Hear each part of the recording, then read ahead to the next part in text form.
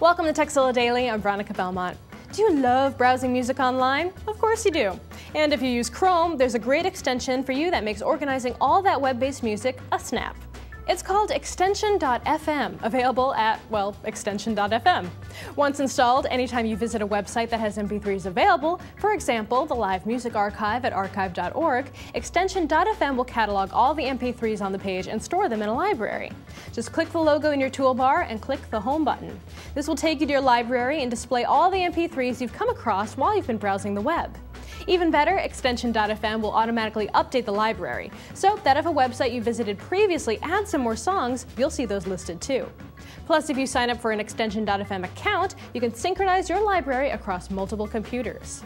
Extension.fm even has last.fm and Tumblr integration available, so if you're looking for a seamless way to organize your online music listening, check out extension.fm today. Now, if you have a tip you'd like to share with the world, let us know. Email us at tekzilla@revision3.com. And of course, don't forget tekzilla.com. It's the place to find more tips, tricks, product reviews, and how-tos.